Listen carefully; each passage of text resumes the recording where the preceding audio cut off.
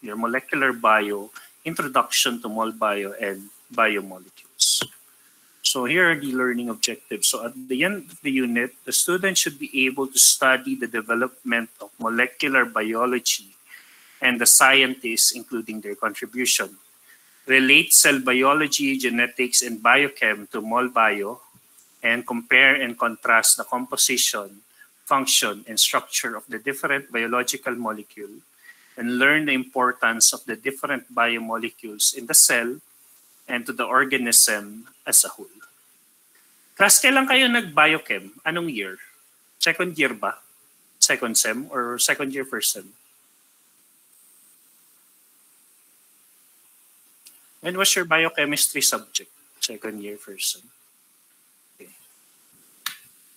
So let's start with evolution and cell theory class. So based on the cell theory class, ang cell nyo is considered as the basic structural and functional unit of all living organism. Now let's have a review. Try to answer.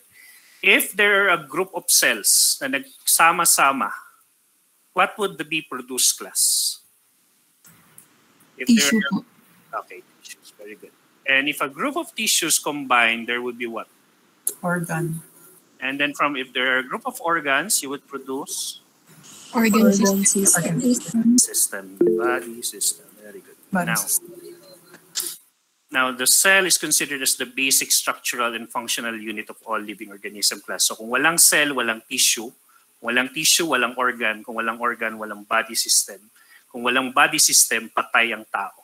Now, the cell is considered as the smallest unit of life and can replicate independently.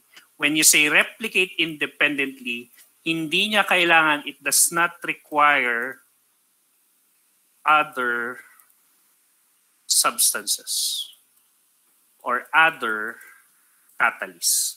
Kaya niyang mag-reproduce class on its own to form many cells. Now, the study of cell is what you call cell biology. Now, cells would vary from individual single-cell organism. An example of this is your bacteria, to even multicellular structures such as your tissue, your organs, and even organisms such as your animals and plants. So ang cells nyo, class, are basically can be unicellular. Unicellular, uni meaning single, yung mga single cell, or they could be multicellular. Kapag sinabi nyong unicellular, mag-isa lang siya lagi. And an example of this is your bacteria. While your multicellular naman, class, yung sinasabi ko, nagkukumpul-kumpul sila, nagko-combine to form tissues, organs. And they are considered as the foundation of animals and plants. Now, your cell was discovered by Robert Hooke in 1665. With the discovery of the cell, it was made possible through the invention of the microscope. He first observed cell in thin slices of bottle cork. Alam niyo yung bottle cork, class? Saan niyo nakikita tong bottle cork na to? So wine po. Yeah, so wine, di ba? So binuksan niya yung wine, class. Then he made thin slices of the cork. Then from there, nakita niya using the microscope ang itsura ng mga cells. Now, Hooke discovered many tiny pores that he named cells. This came from the Latin word cella, and he described the cell as tiny boxes or a honeycomb. He thought that cells existed in plants and in fungi. So, pagkakita niya dun sa cork, ang itsura, class, mukhang mga boxes, tiny boxes, or even in a honeycomb position. And akala niya nung time na yon, he thought that the cells would only exist in plants and fungi. Yun pala, it could also survive on its own, even in bacteria. Now, let's continue. So this was Robert Hooke's microscope. Nung nag-aaral ako sa CEU class, ewan ko kung na-encounter nyo to. Hopefully naman ngayong face-to-face hindi nyo ma-encounter. We had that simple microscope. Yung simple microscope na yun, kailangan namin humanap ng light source kasi walang saksakan. It was a non-electrical microscope. So noong time na yun, pupunta pa kami sa bintana, pwesto pa kami sa bintana para lang makakita ng light source. And ang iba pa sa aming ginagawa namin, we would use our cellphone Yung cellphone na luma, yung mga 3210, 3310, mga ganong phone. And we would use the flashlight. So, now, dung time ni Robert Hooke, I think based on the picture, nakikita niyo may apoy. So that would be the source of the light source. Yun yung source ng light niya. And then, it would be focused towards the lens. Doon niya sisilipin yung ano. And then, this was the drawing of the structure of cork by Robert Hooke that appeared in the book Micrographia. So if you notice, para siyang boxes as mentioned in the previous slide. Tapos mukha pa siyang honeycomb. So that's the earliest description of cells by Robert Hooke. Then another prominent scientist class, si Anton van Leeuwenhoek, in 1673, used a handmade microscope to observe pond scum and discovered single-cell organisms he called animalcules. Now when you say pond scum class, yan yung nakakita na kayo ng pond, di ba? May mga green doon. Yun, he used that and he was able to observe this unicellular or single-celled organism, which he named animalcules. He also observed blood cells from fish, birds, frogs, dogs, and even humans. Now, between Hooke and Leeuwenhoek discoveries and the mid-19th century, very little advancements in cell were made. So, silang dalawa lang class talaga yung may pinaka-discovery about the cells. Si Robert Hooke saka si Anton van Leeuwenhoek. Now, this is probably due to the widely accepted traditional belief in spontaneous generation. Example would be mice from dirty clothes or corn husks and maggots from rotting meat. Now, when you say spontaneous generation class, sabi nila, dati kasi naniniwala sila na ang mga daga, ang mga maggots, they are automatically created. If you have dirty clothes, if you have corn husks, automatically daw na-generate yung mga daga. If you have rotting meat, automatically rin daw na kusang nagkakaroon ng maggots. But that was a traditional belief class. At alam naman natin na hindi ganun yun na porket may dirty clothes, bigla na lang magkakaroon ng daga, or kung may corn husk, bigla-bigla na rin magkakaroon ng mice. Or if there's a rotting meat, magkakaroon ng maggots. Siyempre, kailangan muna ng fly, and the fly would insert or inoculate the meat with the eggs, and yung eggs would become maggots. So ganun yung ano. Now, in 19th century, many doubted spontaneous generation, and this was disproved by Louis Pasteur.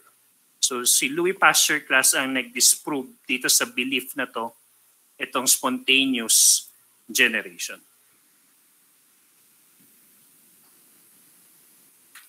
Now, let's continue. In 1838, German botanist Matthias Schleiden concluded that all plant parts are made of cell. In 1839, German physiologist Theodor Schwann, who was a close friend of Schleiden, stated that all animal tissues are composed of cell. And in 1858, Rudolf Virchow, a German physician, after extensive study of cellular pathology, concluded that cells must arise from pre-existing cells. So ang cells daw class, they would only arise from pre-existing cell. So kailangan merong cell muna before another cell could be produced. In basic class, ang cell theory would state that all organisms are composed of one or more cell. Cell is the basic unit of life in all living things, and all cells are produced by the division of pre-existing cells. Now, there's what you call a modern cell theory. Now, it would contain 4 statements. The first one would be the cell would contain hereditary information known as your DNA, which is passed on from the cell to cell during cellular division. Then the second one would be all cells are basically the same in chemical composition and metabolic activity. And the third one is that all basic chemical and physiological functions are carried out inside the cell, such as your movement, digestion, etc. Then cell activity would depend on the activities of subcellular structure within the cell, such as your organelles, your nucleus, your plasma membrane, etc. Now, do you still remember, class, yung mga different organelles ng ng cell? Sige, let's try to have a review. State nyo sa akin yung function niya. This one. Powerhouse of the cell. So the powerhouse. ATP. Yes, in some cells it's ATP. How about this one? Protein workbenches. Protein synthesis siya. And then, ano pa ba? The Golgi apparatus. Transport and packaging. Transport and packaging. How about the plasma membrane? Semi-permeable. Semi-permeable what? Membrane. Semi-permeable. Sige, kaya ba yan? Semi-permeable. Outer layer po or protective layer? Protective layer. Okay. Semi-permeable, protective layer. Ano pa ba? So that's endoplasmic reticulum, yes. Anong function ng endoplasmic reticulum? Production and transport. Pinaka-naalala ko dito, in transport. Pag rough po, ribosomes attached, tapos smooth, wala po. Nice. Pero for lipid production. Okay, let's continue. Now, the uses of cell theory, class. Now, nowadays, ang cell theory is usually used for disease, health, medical research, and even for treatment. In curing AIDS, cancer, vaccine, cloning, stem cell research, etc. Now, it's very amazing to think that the cells that make up our bodies are just as alive as we are. Humans are just as designed community of cells which must work together to survive. The average human being is composed of around 100 trillion individual cells. So nowadays, class, if it weren't for the cell studies, yung mga studies about cells, we wouldn't be able to treat the different diseases. Kasi one of the problems, if you read in some books, ewan ko kung may subject kayo na physiology or pathophysiology. If you notice sa patophy na subject, kung meron man, it's always, the disease would always start with the most single cells. Isisimula siya from the cells and there would be a mutation. And from the mutation, it would affect the entire organ and in some cases, the entire organ system. Specifically in cancer. Now, there are two known types of cell class. We have your prokaryotic and eukaryotic cells. Now, to differentiate this, the thing you need to remember is that your eukaryotic cells would contain a nucleus, while your prokaryotic does not have a nucleus. Another thing you need to remember is that prokaryotes are single-celled organisms, while eukaryotes can either be single-celled or multi-celled. So here's a question. Ang bacteria, class, is it a prokaryote or a eukaryote? Prokaryote. Eukaryote. A prokaryote. Ang virus ba? Can you consider a virus a cell? Wala nyo. What do you think? Prokaryote din po, sir. Prokaryote?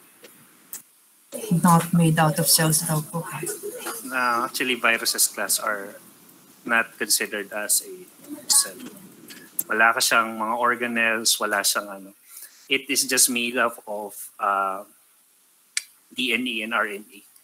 Hindi siya considered as cell. So it's not considered a prokaryote or a eukaryote.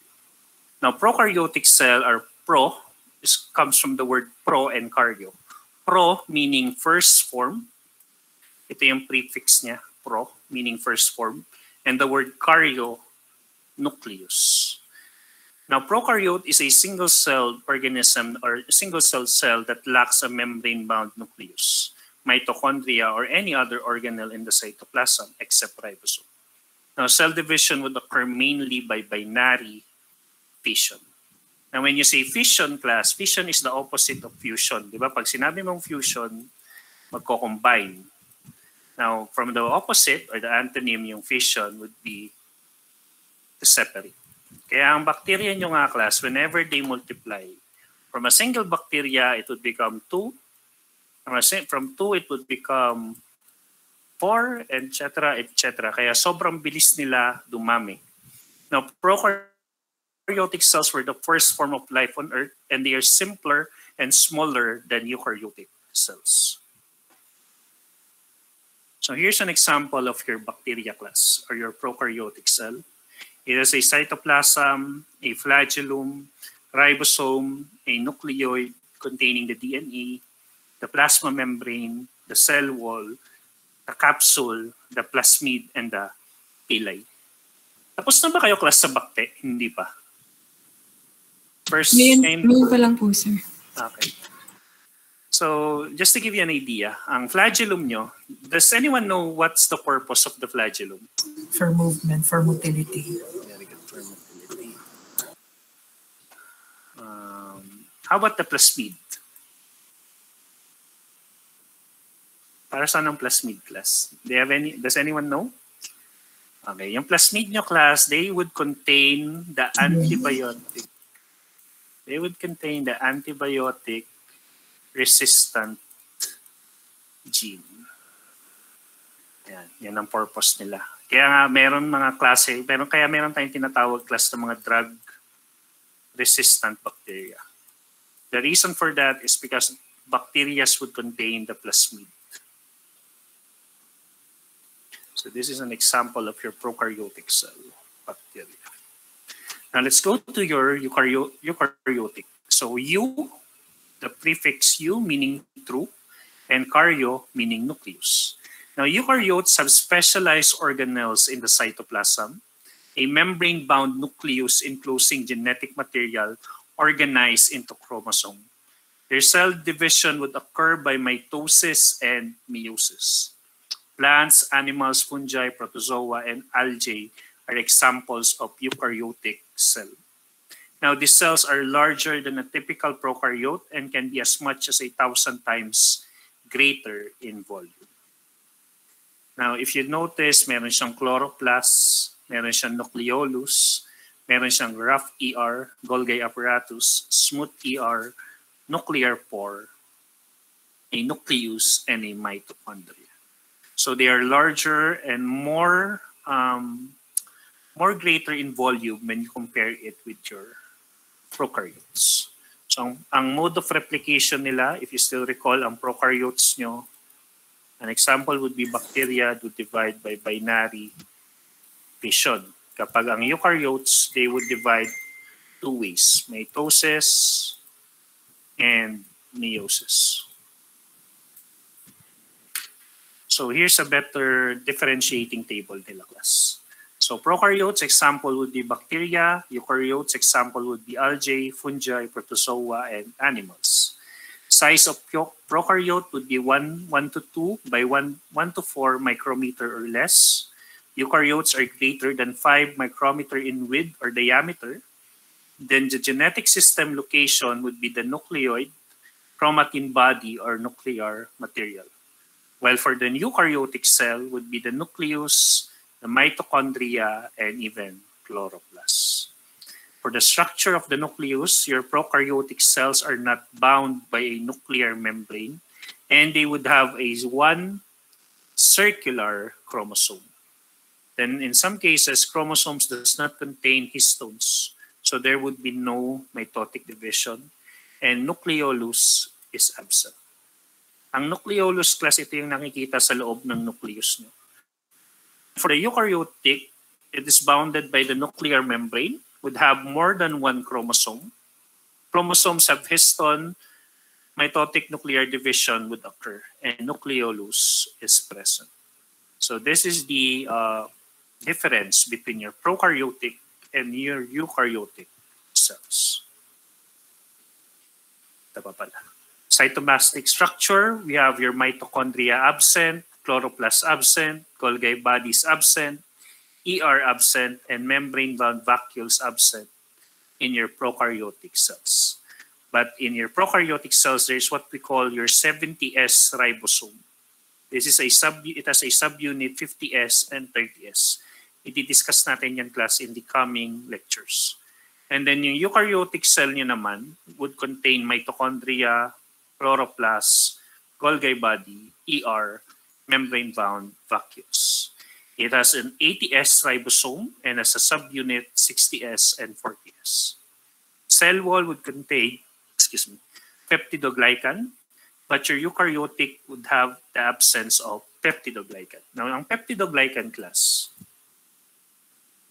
ang peptidoglycan sa bacteriology, one of the purpose nito is that it is the one responsible for the gram stain reaction. If narinig nyo na yung gram stain class sa bacteria nyo, or you have some idea about it, meron tayong dalawang klase ng bacteria based on gram stain reaction. We have your gram positive and your gram negative. Now, if you're gram positive, if the bacteria is gram positive, they would have a very thick peptidoglycan. Pero kapag gram negative siya, class, the peptidoglycan is thin or in some cases, absent.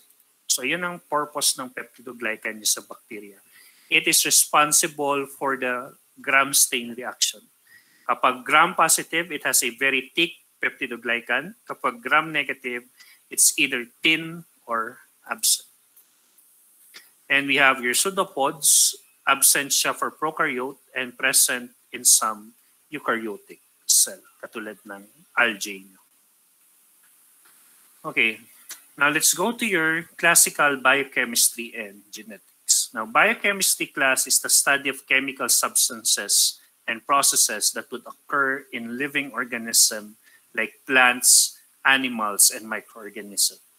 It would usually deal with the chemistry of light, and as such, it would draw on the techniques of analytical, organic, and physical chemistry, including physiology that involve in life vital processes and function. It is not surprising, therefore, that biochem enters into the investigation of chemical changes and diseases, drug action, nutrition, immunity, agriculture, and genetics. Now, to simplify this class, ang biochem nyo kasi is one of the founding sciences for Molbio. Without biochemistry class, hindi madedevelop ang molecular biology. Because as stated here, it deals with the chemistry of light. And as such, it would involve different analytical, organic, and physical chemistry. Specifically, ang mga vital processes ng life. Now, on the other hand, genetics as a course is an important component in understanding molecular bio. Genetics is a branch of biology concerned with the study of genes, genetic variation, and heredity in organisms. Now, one of the scientists na kilala sa genetics is yung pare, yung friar, Augustinian friar na si Gregor Mendel. He was working in the 19th century and was the first to study genetics scientifically. Mendel studied trait inheritance patterns in the way traits are handed down from parents to offspring. He observed that organisms such as your pea plants inherit traits by way of discrete units of inheritance. So mamaya explain ko in class. This term still used today is a somewhat ambiguous definition to what is referred to as a gene. Trait inheritance and molecular inheritance mechanisms of gene are still primary principles of genetics in the 21st century. But modern genetics has expanded beyond inheritance to studying the function and behavior of genes. Now, genetics has given rise to a number of subfields, including molecular genetics, epigenetics, and population genetics. Now, you have to understand, class, whenever you would encounter the word gene, this would refer to the inherited traits. So si Mendel, he was able to demonstrate this using pea plants. So ito yung experiment niya. Explain ko. Ang ginawa niya, class, kumuha siya ng dalawang types of pea plant. One tall pea plant and one small or dwarf pea plant. Now, si tall pea plant, class, let's call this the letter T. Si dwarf pea plant, let's call it the small letter T. Now, when he cross these two plants, it produces a tall pea plant known as big T, small t. Itong F1 dito, this is the first generation of mixed pea plant. Ulitin ko, class. Si Mendel, ang ginawa niya, he took two types of pea plant, a tall pea plant and a dwarf pea plant. Let's call the tall pea plant big letter T and the dwarf or the small pea plant small letter T. Now, when he mix or cross these two plants, it produces a tall pea plant, and we will call that big T and small t pea plant. Nag-mix sila, nag-combine sila. And this is now considered the first generation of mixed pea plant. Ang next naman ginawa niya, class, he crossed some of the first generation plants among themselves. Of these offsprings, the F2 naman would stand for the second generation of pea plants. About this, 3/4 of the plants were tall and 1/4 were dwarf. Now, ganito na last.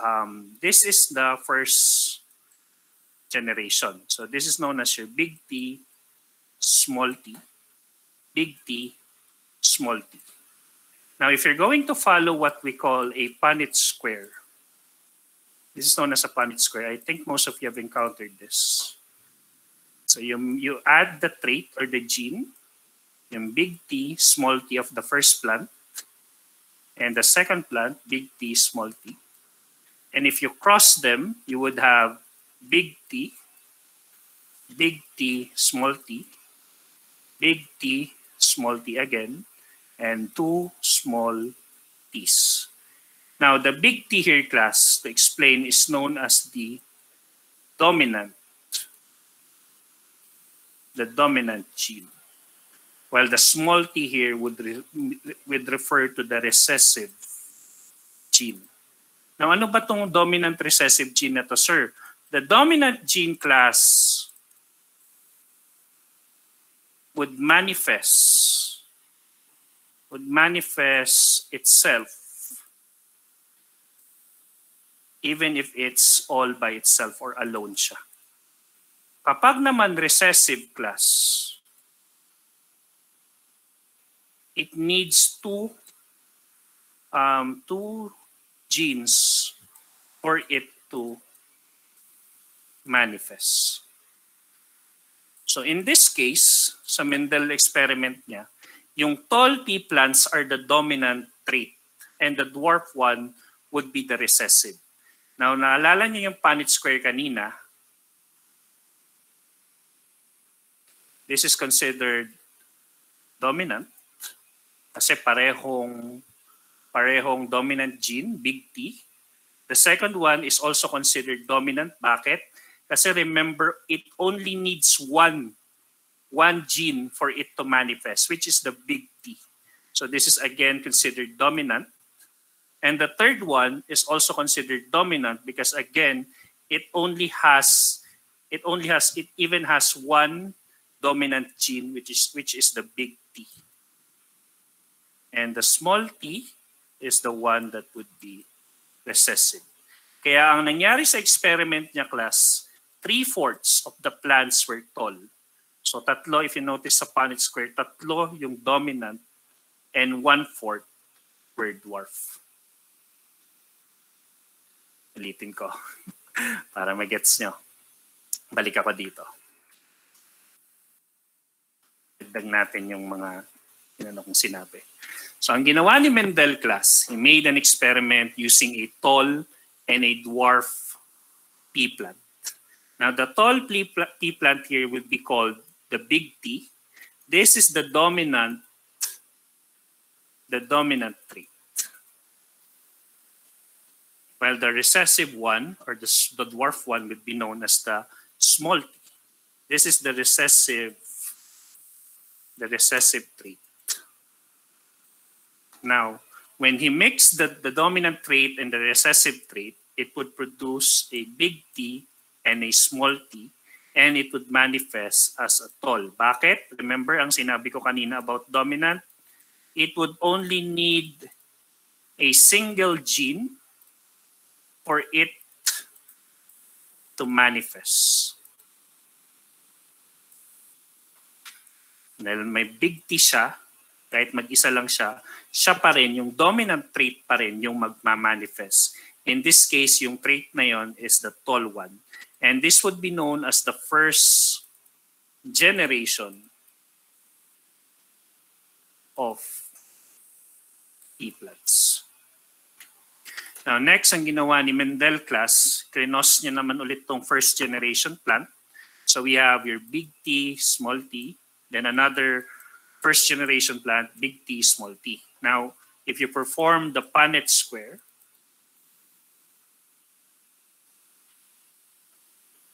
big T, small t, big T, small t.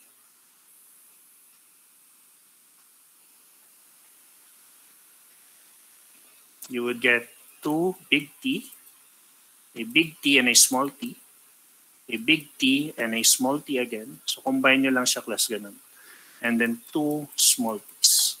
Now remember the rule, if it's dominant, kahit isang dominant trait lang, kaya niyang manifest. So this would be the dominant. So one plant would be tall, dominant ulit. So another one plant would be tall again. And this one also would be dominant as well. So one plant would be tall. But on the last one, the two small t's, walang dominant gene class. Therefore, ang magmamanifest na trait would be the recessive trait. And as mentioned earlier, ang recessive trait nyo is yung small t. Therefore, 3/4 of the plant were tall, tatlo ang tall, and 1/4 were dwarf. And this would now be considered class as your second generation. Sige, tingnan natin kung na-gets nyo. Let's say I want to crossbreed class the second generation. Pipiliin ko yung tall and pipiliin ko yung dwarf. Now tell me, ano yung trait nitong tall or yung gene nitong tall? Nitong second generation na tall. What's the gene?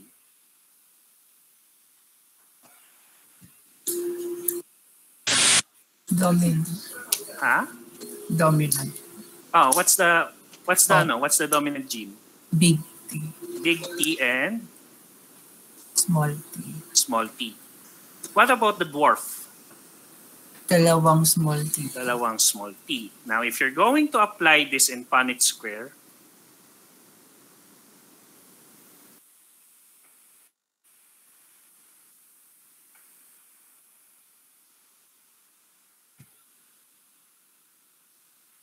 what's the gene for this one? Big T, small T. This one. Big T, small T. This one. Dalawang small T. This one. Dalawang small T. Therefore, ilan ang tall plants mo? Dalawa pa yun. Dalawa pa yung tall plants. Then, dalawa din pa yung small dwarf. Alright, very good. Nag-gets nyo ba class kung paano yung experiment niya? Yes po. How about the rest, si Matthew? Yes, please, sir. Nag-gets nyo naman? Nalito ba? Gusto nyo ulitin ko? Gets na po, sir. Diba? Yun yung experiment niya. This is also applicable class to blood type. Miss Buddy, Angela, anong blood type mo?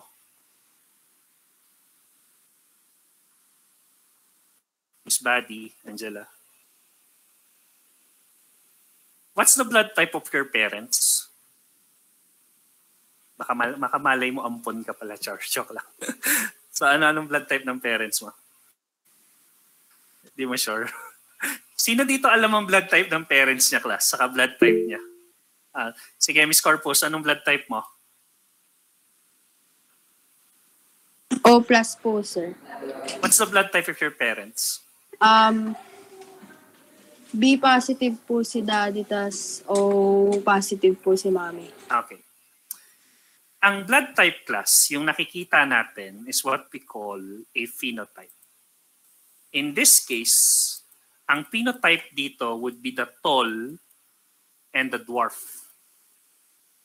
Then we have another term known as your genotype.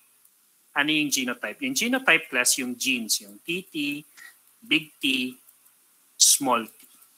Now, sa blood typing, class, baka nagtataka kayo, bakit O positive, sir, si Miss Corpus, may B positive siya? It's like this, class. Ang phenotype sa blood typing would be, ano yung 4 blood types natin, class? A, B, O. Saka O. Now, if you put this into their genotype,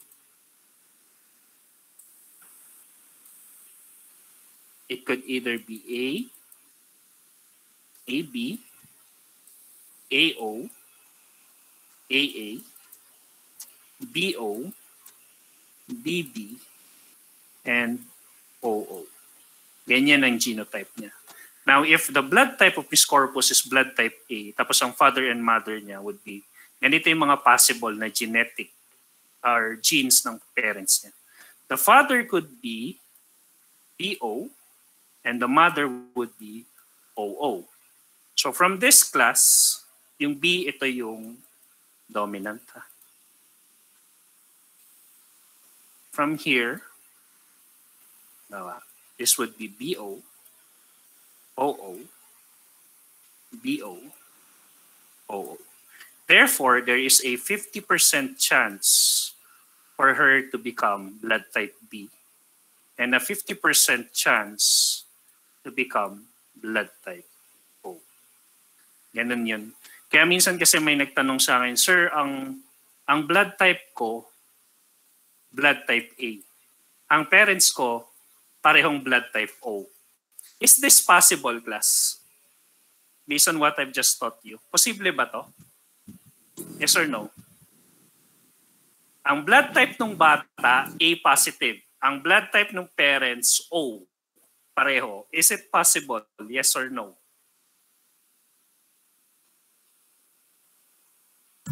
Hindi po, sir. Kasi, tinan nyo i-apply natin sa panet. If ang both parents niya is blood type O, based on the genotype, O.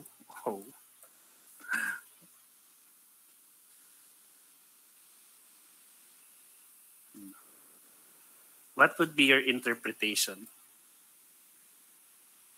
Lahat po O. 100% dapat ang blood type niya O. Meaning, ang child ay Blood type O. yung bata na blood type A, ano meaning? Kung yung parents niya blood type O. Adopted. It's adopted or in worst case scenario, iba yung father niya. Alright? Questions, class? Wala po. Alright. Then, Mendel also tested 6 other traits of pea plants, class. He tested for the seed shape, wrinkled or smooth. He also tested for the seed color, yellow or green. In each case, all of the first generation plants look as though they had inherited the trait of just one of their 2 parents. But in their second generation, both traits would always appear and they would always be in a 3:1 ratio. So sa first generation, class, ang laging nagmamanifest is a single trait, meaning yung dominant trait lang. Pero dun sa second generation, na-dilute siya further And nagkaroon na ng 3:1 ratio wherein 3 would manifest the dominant trait and 1 would show the recessive trait. Now, the trait which was expressed in the first generation was always about 3 times as numerous in the second generation, as was the other one which was hidden in the first generation. Now, homozygous class and heterozygous. So, yung kaninang nire-refer ko na double T, that would be your homozygous. And your heterozygous naman would be different. Now, you would call this as homozygous. Homozygous dominant. You would call this as heterozygous dominant. May tanong ako, class. Meron ba tayong homozygous recessive? Ay, heterozygous recessive? Yes or no? Is it possible to have a heterozygous recessive gene?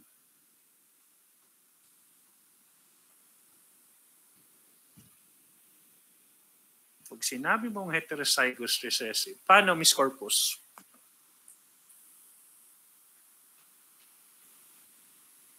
Homozygous lang po ata.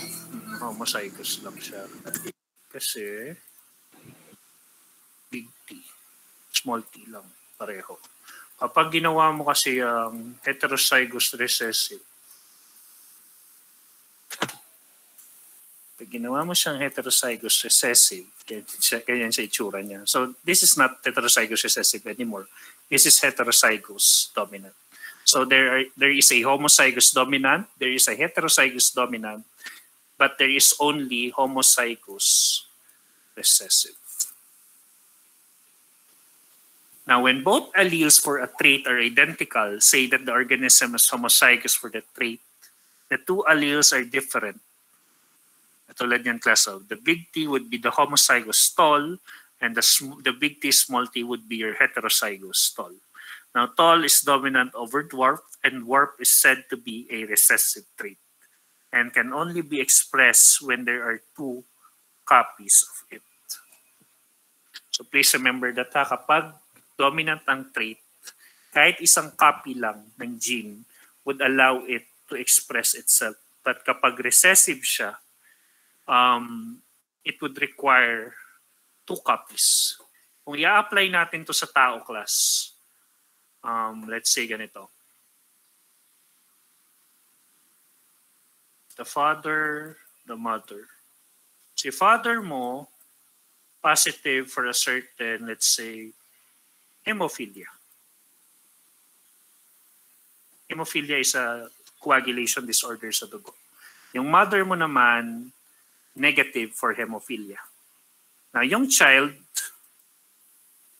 manifested hemophilia. Ano ngayon ang tawag mo sa hemophilia? Is it dominant or recessive disease?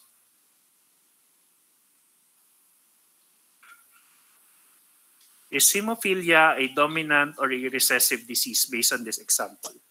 Dominant po. Dominant, because it only required a single copy, which is from the mother. Wait lang, isa.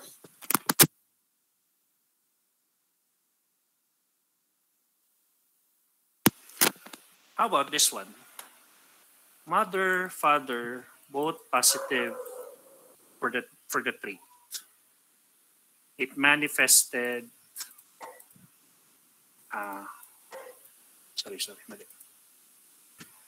The mother is positive for a certain disorder. Yung father niya naman negative. It did not manifest the disorder. Anong tawag mo ngayon dun sa sakit? Recessive.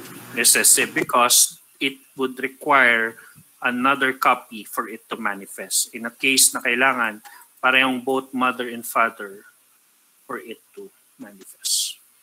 So I hope you understand that, class, yung difference ng dominant at yung recessive. I will post this in YouTube, the recording. You can review it there. Yeah. So this is your homozygous dominant, homozygous recessive, and your heterozygous dominant. Now, Mendel's original cross produced only tall offspring. So ito yung example class ng Punnett square na in-explain ko.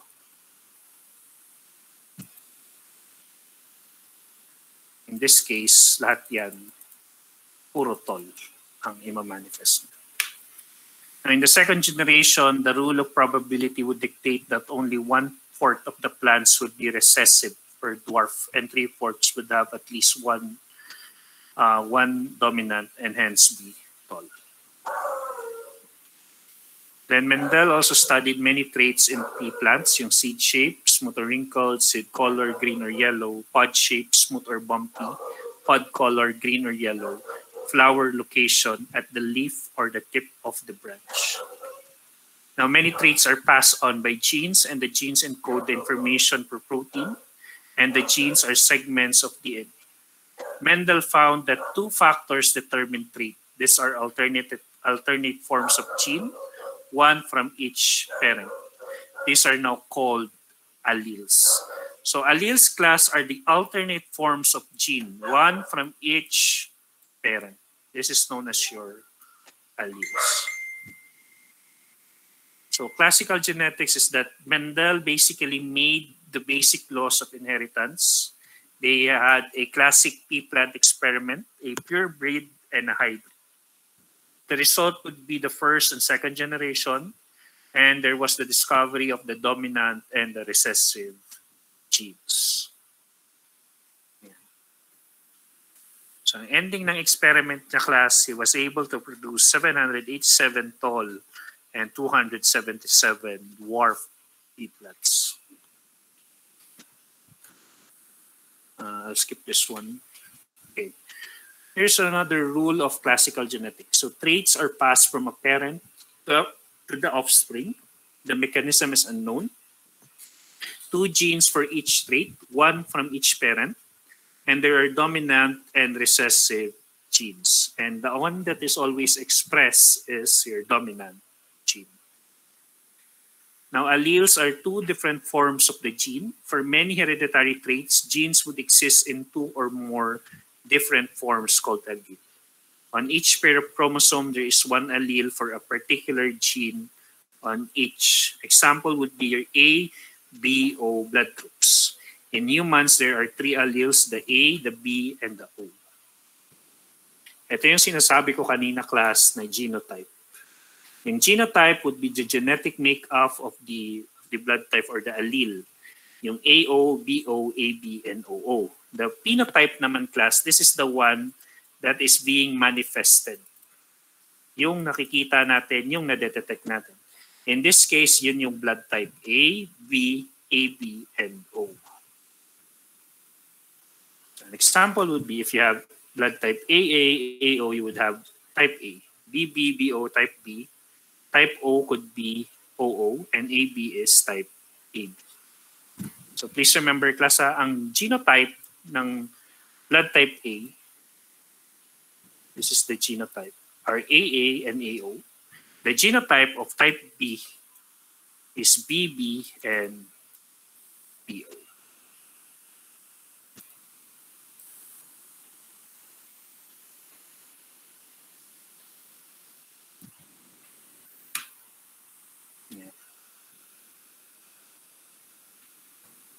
Genotype is the genetic composition, and phenotype is the being manifested physical characteristics. ABO blood groups, A and B are codominant, and O is recessive. Kaya nga class, pag ang blood type ng parents mo is AO, yung genotype niya, ang laging dominant, ang laging magmamanifest would be A or B. Because O is always recessive. Then qualitative, there was the observational, and quantitative, these are predictive model used to trace genetic disease. So that ends the genetics. May question ba kayo sa part na to, class? I hope you were able to understand the difference between dominant, recessive, yung Punnett square.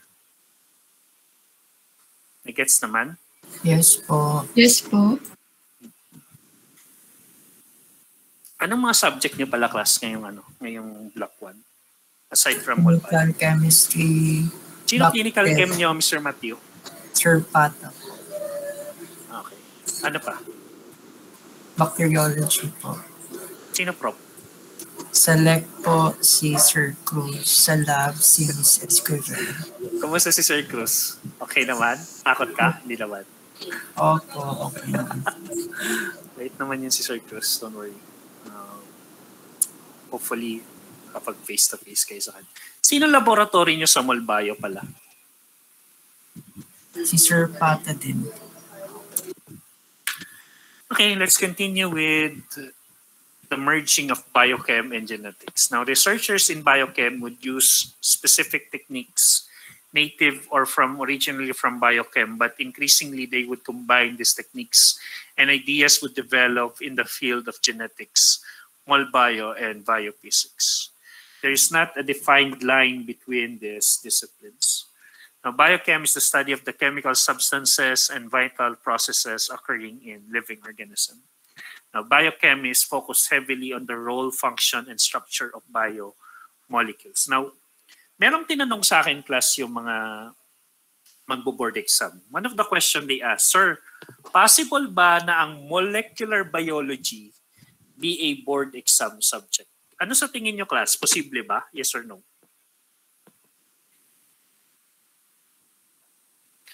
Tingin nyo ba it's possible na isama ng board exam ng mga examiner ang molecular bio as a subject sa board exam natin? Ano sa tingin nyo? Yes po, sir. Bakit?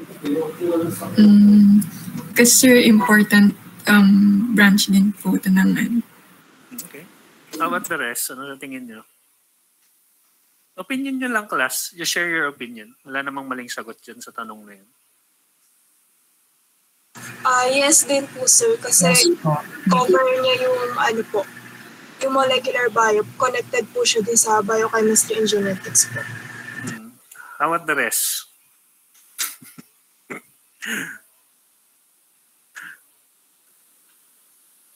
Tatawag na ako. Shy naman ang mga student ko dito. Si Miss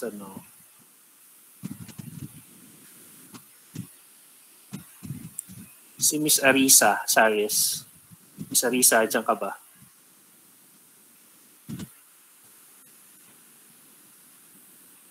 Si Justin Troy. Justin, are you there? Wala, nag-leave na. Class, huwag niyo naman sayangin yung tuition niyo. Attend naman siya. Miss Tabilin, what do you think? Miss Mary Ann?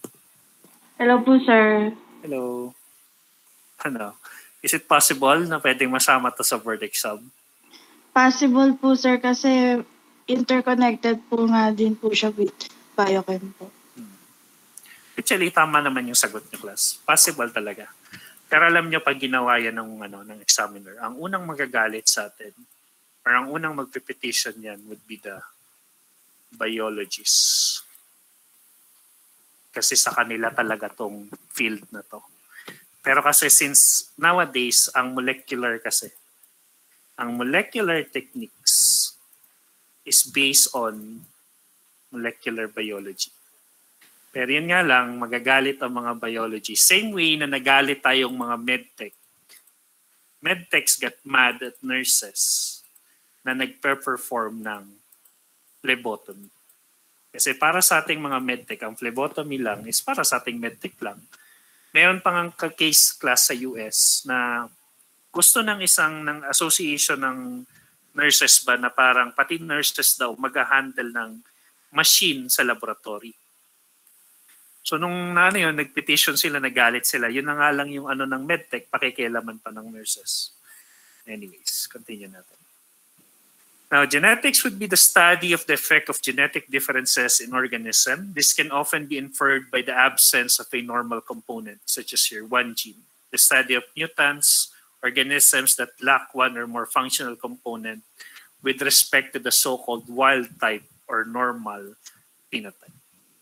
Then you have your molecular biology, which is the study of molecular underpinnings of the processes of replication, transcription, translation, and cell function. And we have the central dogma of molecular bio, where genetic material is transcribed into RNA and then translated into protein, despite being oversimplified, would still provide a good starting point for understanding the field. Now, ang molecular bio kasi class, ang pinaka-starting niyan is what we call the central dogma, which we would discuss mamaya on. Now, the history of Molbio would be like this. So, merong tayong tinatawag na scientist, si Frederick Measure. In 1869, he extracted a viscous white substance from the nucleus of a cell. The substance was slightly acidic and rich in phosphorus and nitrogen. He named it nuclein because it was found in the nucleus of the cell. So please remember this class, yung na-isolate niya was rich in phosphorus and nitrogen. And ang first name nito was nuclein because it was found in the nucleus. Now, Gregor Mendel, again, by studying pea plants, he determined that characteristics are inherited in discrete units known as genes. Now, inherited units are independently segregated and assorted. Inherited units can be dominant or recessive, as we discussed earlier. Then there's another scientist, si Thomas Hunt. In early 1900s, he worked at the Columbia University and later at California Technology, or your Caltech. Now, he studied fruit fly eye color, determining that trait was sex-linked. Won the Nobel Prize in 1933 for his work on chromosomes and genetics. So ito si Thomas Hunt Morgan class. He experimented on the fruit fly. That fruit flies were transmitted. Yung gene nila was sex-linked transmitted. So you have your white-eyed mutant fly and your red-eyed wild-type fly. Then by this point, it was known that genetic material was located on a chromosome. Just this genetic material was in discrete units called gene. It was not known whether the gene was simply a protein or whether it was composed of DNA. And then in the late 1928s, si Frederick Griffith worked with a bacteria called your Streptococcus pneumoniae. He tried to develop against pneumonia and defined the term transformation. So si Frederick Griffith class, nag-experiment siya sa bakteryang, this is a gram positive cocci, known as your S. pneumoniae.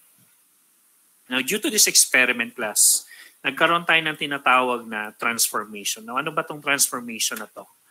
Now, this is the transformation principle. So, he had two strains class. We have your S strain. This is the strain of the bacteria, S strain, and the R strain. Now, the S strain class is considered as a virulent strain, meaning deadly or nakakamatay, while the R strain is considered as the non-virulent strain. Now, what he did was he took dead bacterial cells that are S strain and R strain, and they placed it on a rat. So, unang ginawa niya, he put living S strain, and the mouse would die. Then the living S strains would be found in the heart. Next naman, naglagay siya ng R strain or the non-virulent strain, and the mouse was healthy. No bacterial cells were found in the heart. Ulitin ko. I-use the S strain or the virulent strain, nilagay niya sa rat or sa daga or sa mouse, and the mouse would die, and he was able to find S strain cells in the heart. When he used naman the R strain or the non-virulent strain, there was no changes to the mouse and no bacterial cells were found in the heart. Ang ginawa na naman niyang experiment, he killed the virulent S strain by heating it. After killing it, after heating it class, inintroduce niya ngayon sa isang healthy mouse.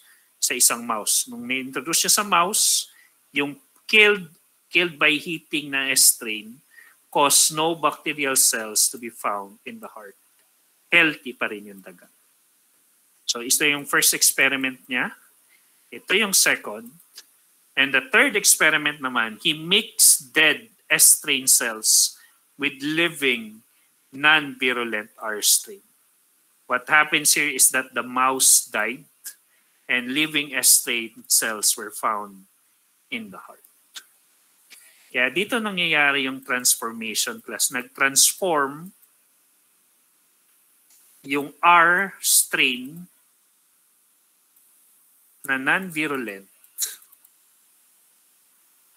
into an S strain virulent bacteria. Nung inintroduce niya yung dead S strain na cell. So just to make it clear, ulitin ko, sa first experiment niya, yung S strain, inintroduce niya sa mouse, namatay yung daga. Nakita yung S strain sa heart. Ginawa niya ulit, kumuha siya ng R strain, non-virulent, inintroduce niya sa daga, the mouse was still healthy. In the second experiment naman class, kumuha siya ng S strain, ininit niya, he killed the S strain by heating, and he introduced it to the healthy mouse. In his third experiment, he mixed the dead S strain by heating with living non-virulent R strain. This caused the mouse to die and living S strain cells were found in the heart. This just means that the R strain, itong living non-virulent R strain bacteria, were transformed when they were mixed with the dead S strain. And that's the principle of your transformation. In hypothesis, material and dead bacterial cells can genetically transform living bacterial cells. Questions on this class? May tanong? Wala po. Now, transformation is a change in a genotype and phenotype due to the incorporation of external DNA by a cell. Now, how did Griffith know that the dead mouse was killed by transformed bacteria? The dead mouse had living bacteria in its blood. So, doon niya nalaman class. Doon niya nalaman class on how the dead mouse was killed by transformed bacteria. Kasi di ba kanina sa final experiment niya, he used dead S strain. Tapos, minix niya with the non-virulent or the R strain. Tapos, in-inoculate niya to lahat sa daga or sa mouse.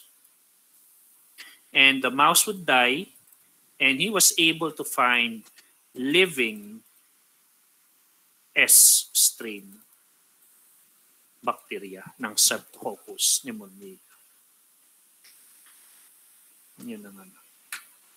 Then in 1944, Oswald Avery, an American biologist and physician, was born in Canada but grew up in New York City. He worked in the 1930s and 1950s and also worked with the transformation principle. His colleagues are McCarthy and MacLeod. Avery's work involved in separating DNA and proteins and then attempting to see which substance could transform live non-pathogenic bacteria into pathogenic bacteria. So, ayan class. So, he mixed different S strains. So, S strain plus carbohydrate plus R strain, it would still be an R strain. Same with protein, R strain pa rin. Same with lipid, same with RNA. But the difference lang would be S strain plus DNA plus R strain. Ang nangyari, yung R strain nyo would transform into S strain. The reason for that is because of the presence of the DNA. Average conclusion is that DNA is the transforming substance. So yung DNA class ang nag-cause ng transformation ng non-virulent strain to virulent strain. However, most scientists at the time still believed that the transforming substance was a protein. Now, in Hershey and Chase in 1952, Alfred Hershey and Martha Chase used phages. Ano ba tong phages na to? Phages are viruses used to infect bacteria. And they are also called T2 phages. Now, ito yung tinatawag natin class na bacteriophages. They would target bacteria. These are viruses made to target bacteria. Now, their question was, which part of the virus protein coat, or DNA, is responsible for transforming E. coli? In 1952, they found the virus to infect a bacterial host by attaching it to the surface of the cell and injecting its DNA into the cell. This produced 1,000 copies of new viruses which would burst out of the cell, resulting in cell death. So, the 1952 class na confirm na yung theory na DNA talaga ang nagkakos ng transformation ng non-virulent strain. So, ito si Hershey and Chase. And this is your T2 phage or your bacteriophages. Excuse me. So, they would attack the bacterial cell, and then from their class, they would insert their DNA. Ito yung experiment nila. So they were going to mix radioactive labeled phages with bacteria, and the phages would infect the bacterial cell. They would agitate in a blender to separate phages outside the bacteria from the cell and their contents. Wait lang, class. Let's have a break. 2 minutes. Inom lang ang tubig.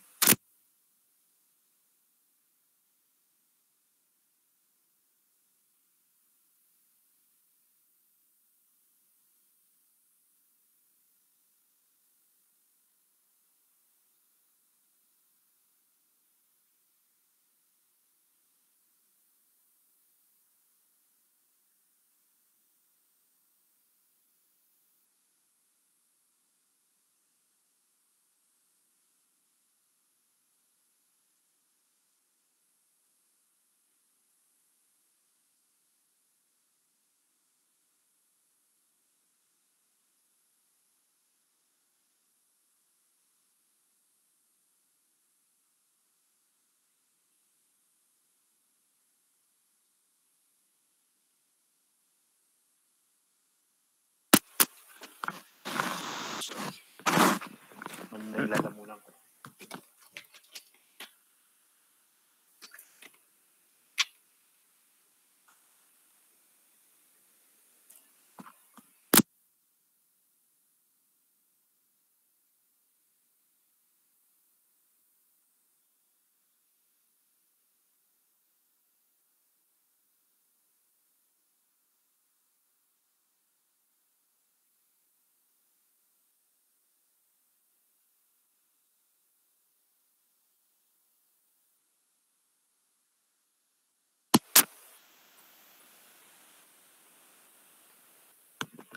Okay, so continue ko class. So they mix radioactively labeled phages with bacteria. The phages would infect the bacterial cell and agitate it in a blender to separate phages outside the bacteria from the cell and their contents. And they were going to centrifuge the mixture so bacteria would form a pellet at the bottom of the test tube.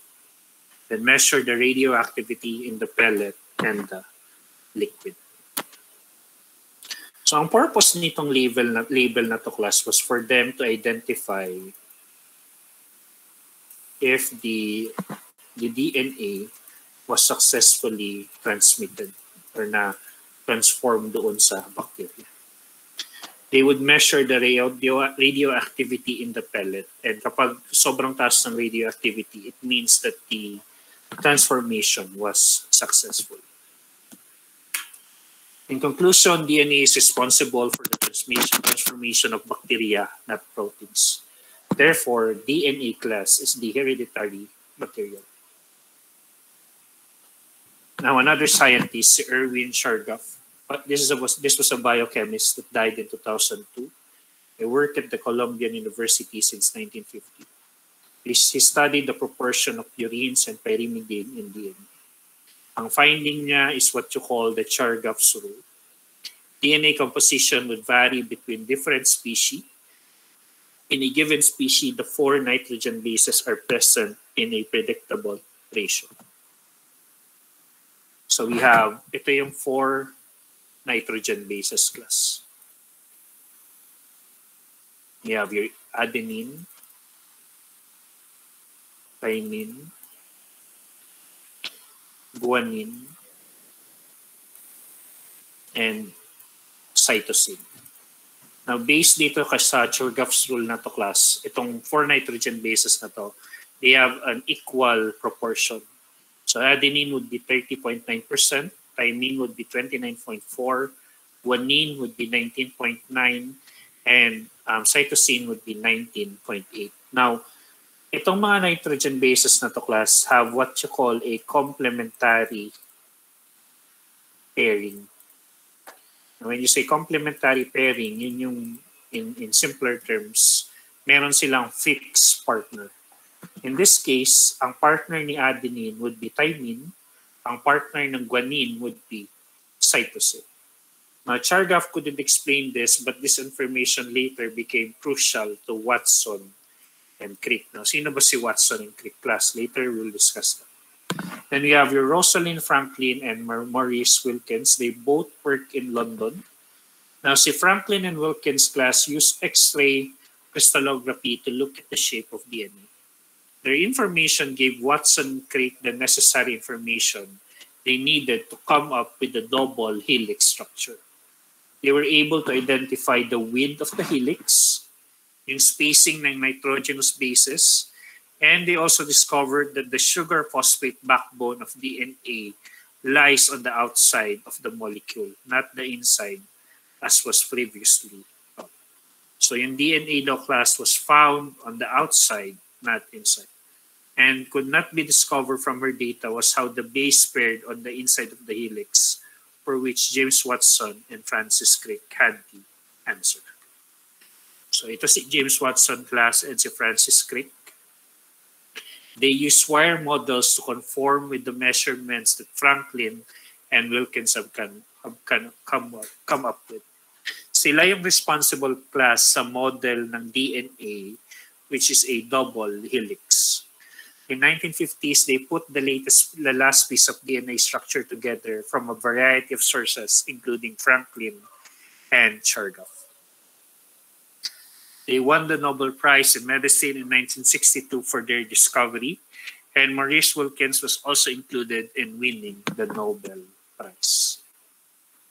And Matthew Meselson and Franklin Stahl in 1958 discovered that DNA replication is semi-conservative. Now, when you say semi-conservative class, 1/2 of the double helix is old and 1/2 is new. So basically, ang semi-conservative, hindi full replacement ng DNA ang nangyayari. There would be still the old DNA content and there would be new ones. So ito yung semi-conservative.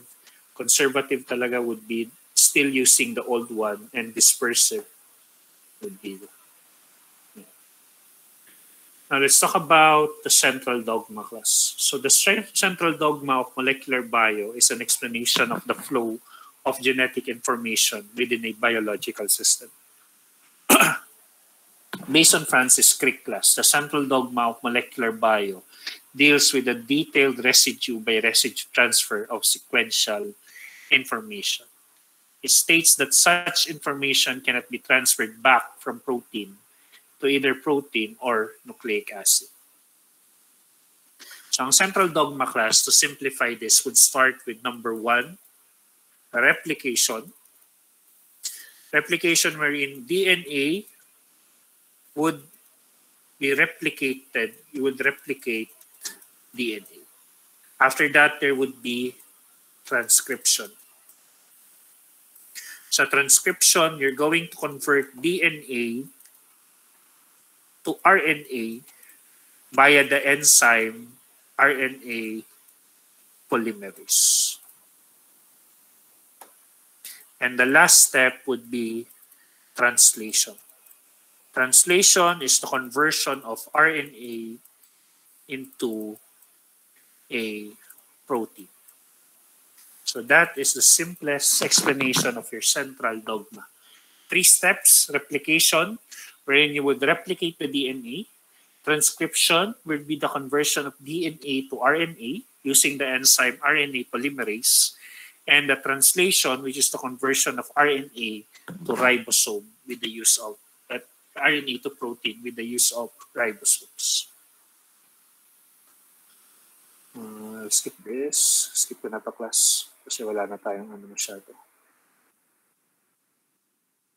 Importante alam niyo yung central dogma.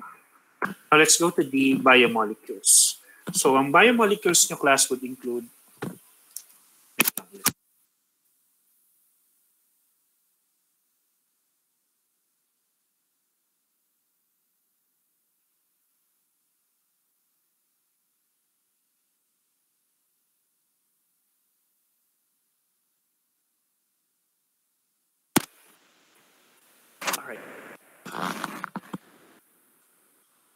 first one would be carbohydrates, class. So they would provide an energy source in the form of sugar for the cell energy storage, such as your starch and your glycogen. And they also may play a structural role, such as your cellulose. The simplest subunit of a carbohydrate is a monosaccharide.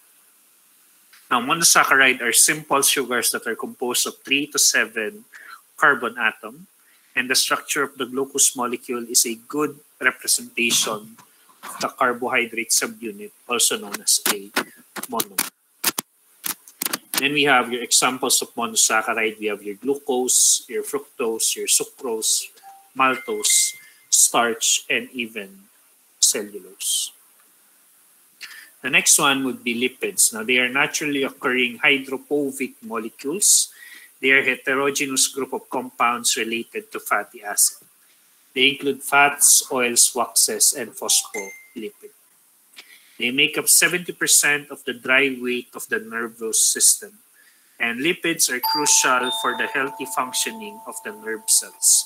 Bakit, class? Ang lipids nyo kasi, they are considered, they are part of the covering of the myelin sheath.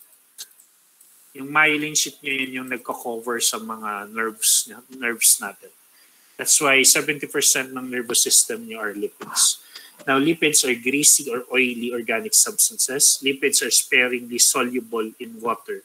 So, hindi siya basta-bastang na-dissolve sa tubig. And they are soluble only in organic solvent like chloroform, ether, and benzene. Lipids are composed of long hydrocarbon chain. Lipid molecules would hold a large amount of energy and are energy storage molecule. Lipids are generally esters of fatty acid and are building blocks of biological membrane. Now, most of the lipids would have a polar head and non-polar tail. Fatty acids can be unsaturated and saturated fatty acid. Lipids are present in biological membrane and are of 3 classes based on the type of hydrophilic head present. While your glycolipids naman, class, are lipids whose head would contain oligosaccharide with 1 to 15 saccharide residue.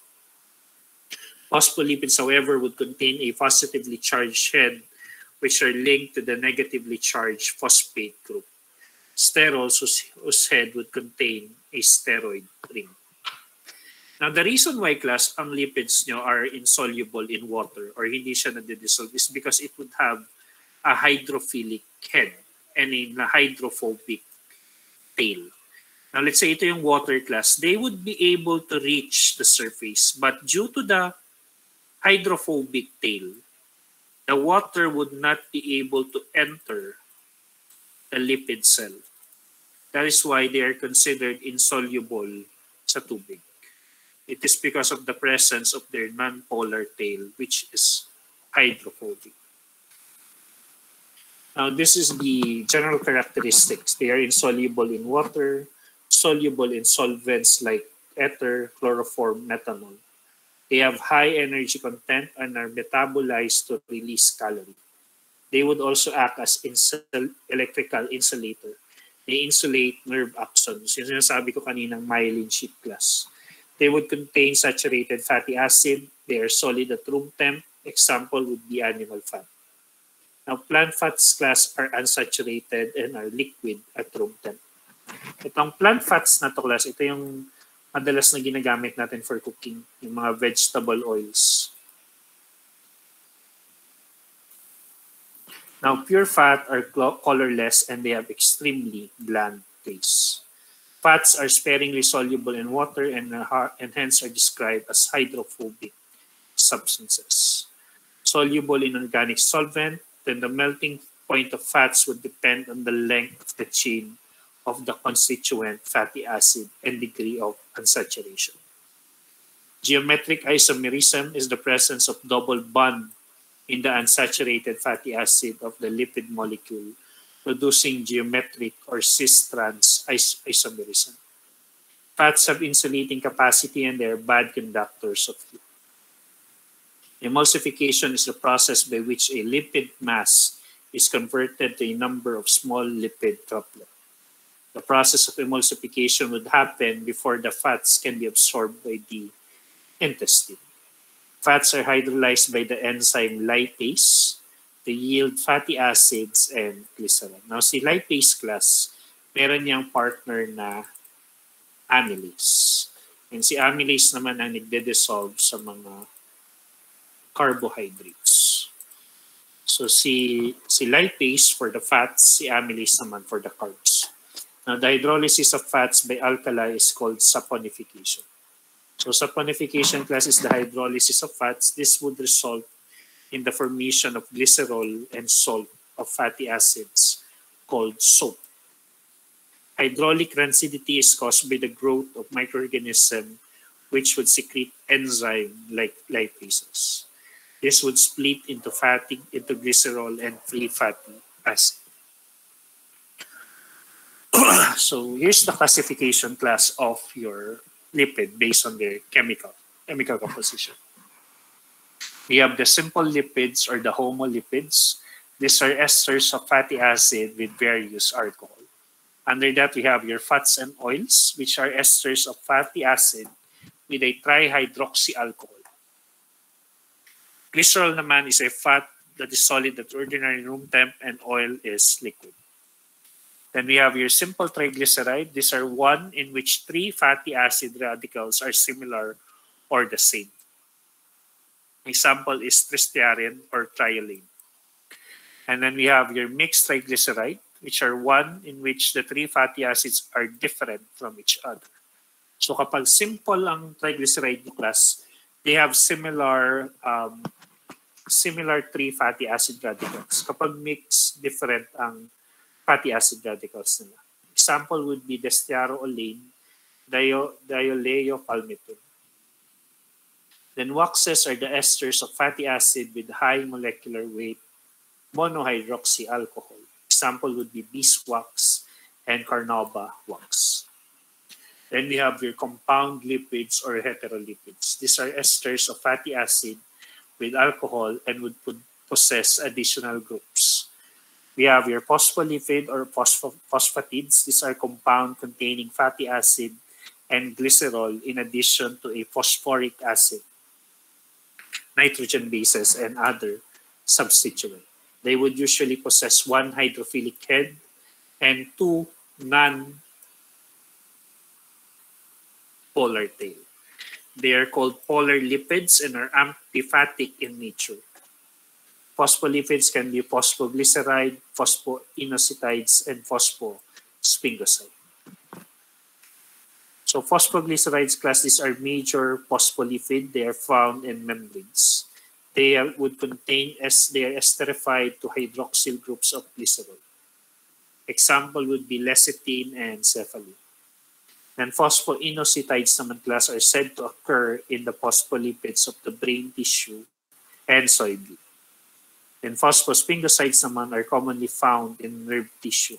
Example would be your sphingomyelin. Glycolipids naman class are compounds of fatty acid with carbohydrates and would contain nitrogen but no phosphoric acid. Then we have your derived lipids naman class. These are derived from simple and compound lipids by hydrolysis. They would include fatty acid, alcohol, monoglyceride, diglyceride, steroids, terpenes, and carotenoids. The most common derived lipids class are your steroid, terpenes, and carotenoids. Steroids do not contain fatty acid. They are non-saponable and are not hydrolyzed on heating. Widely distributed in animal where they are associated with physiological process. Example would be your estrane, androstrane. And terpenes naman class are majority found in plants. Example would be natural rubber and gernol. Then carotenoids are tetraterpenes. They are widely distributed in both plant and animal and are exclusively of plant origin. We have also essential fatty acids. They cannot be constructed through chemical pathway. Non-essential fatty acids naman are not necessary to be taken through diet. Unsaturated fatty acid, they have one or more double bond. And saturated fatty acid are long chain of carboxylic acid and does not have double bond. Now, lipids class have no known single common structure, and they would commonly occur, and the most commonly occurring lipids are your triglyceride and phospholipids. Now, triglycerides are fats and oils, and triglycerides have a glycerol backbone bonded to 3 fatty acids. If the 3 fatty are similar, then the triglyceride is known as simple triglyceride. If the fatty acids are not similar, then the fatty acids are known as your mixed triglyceride. The second most common class of lipids are your phospholipid. They're found in the membrane of animals and plants. They contain glycerol and fatty acid, and they would also contain phosphoric acid and a low molecular weight alcohol. The most common phospholipid class are your lecithin and your cephalin.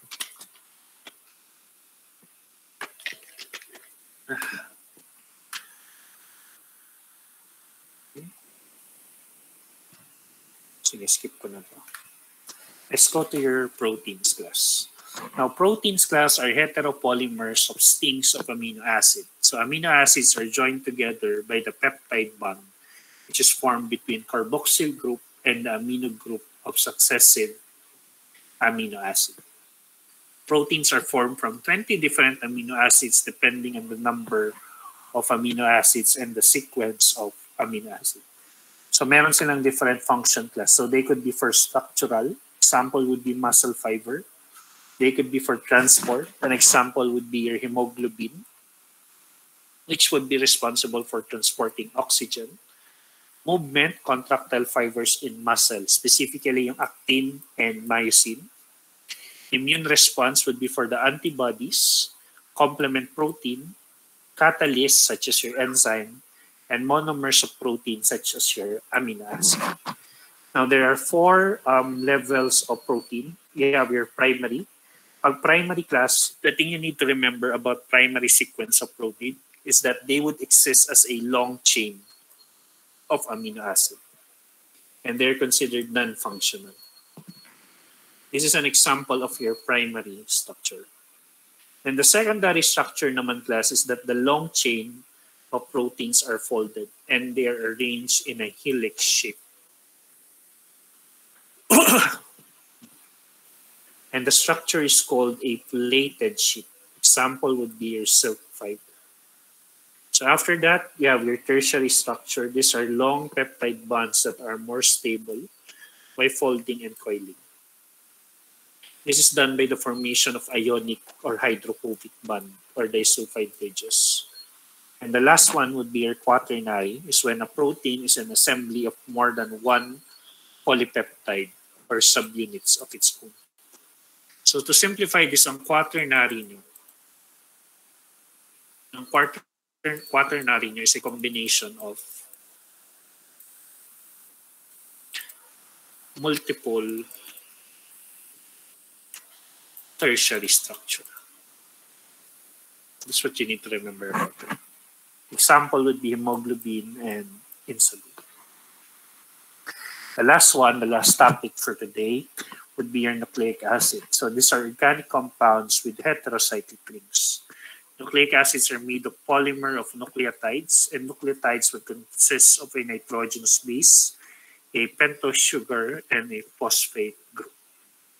A nucleoside is made of nitrogenous base attached to a pentose sugar. The nitrogenous bases are adenine, guanine, thymine, cytosine, and uracil.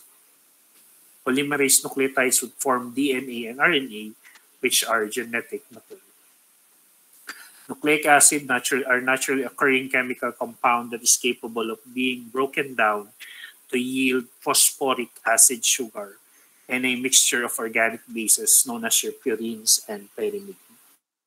Nucleic acid are the main information-carrying molecules of the cell, and by directing the process of protein synthesis, they determine the inherited characteristic of every living thing. The two main classes of nucleic acid are your deoxyribonucleic acid and ribonucleic acid. So DNA and RNA. So DNA is the master blueprint for life and would constitute the genetic material in all living organisms.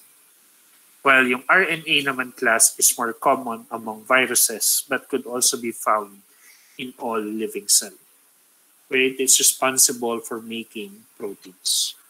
Nucleic acid would hold the genetic code, specifically DNA and RNA, and they would aid in the protein synthesis, specifically RNA. Monomers of nucleic acid are known as your nucleotides. So, ang characteristic nila class, they are found in the nucleus, and they would catch, it is a catch-all term for DNA and all types of RNA. It's responsible for storing, translating, and passing on its genetic information. Nucleic acid are made up of chains of nucleotide, which are composed of a 5-carbon sugar base and a phosphate group. Their function would be to store and transfer genetic information, to use genetic information to direct the synthesis of new protein. DNA is the storage for the place of genetic information. DNA would also control the synthesis of RNA, and the genetic information is transmitted from DNA to the protein synthesis in the cell. RNA would also direct the production of new protein by transmitting genetic information to the protein building structure.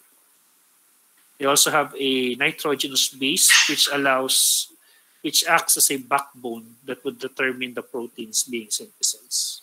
The function of the double helix of the DNA is that no disorder would occur in the genetic information if it is lost or damaged.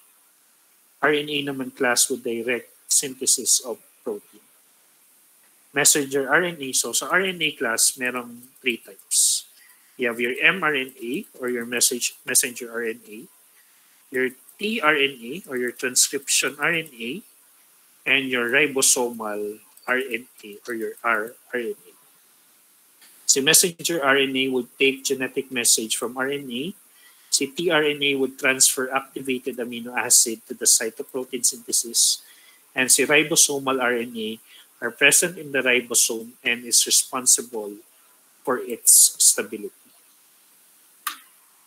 So this is the difference between DNA from RNA. So DNA is mostly found in the nucleus, si RNA sa cytoplasm. DNA stands for deoxyribonucleic, si RNA would stand for ribonucleic acid. Deoxyribose is the sugar where the bases are A, T, C, and G. Pero kapag RNA naman class, nag-iiba ang sugar bases niya. It becomes A, U, C, and G. So sa DNA class, kasama si thymine.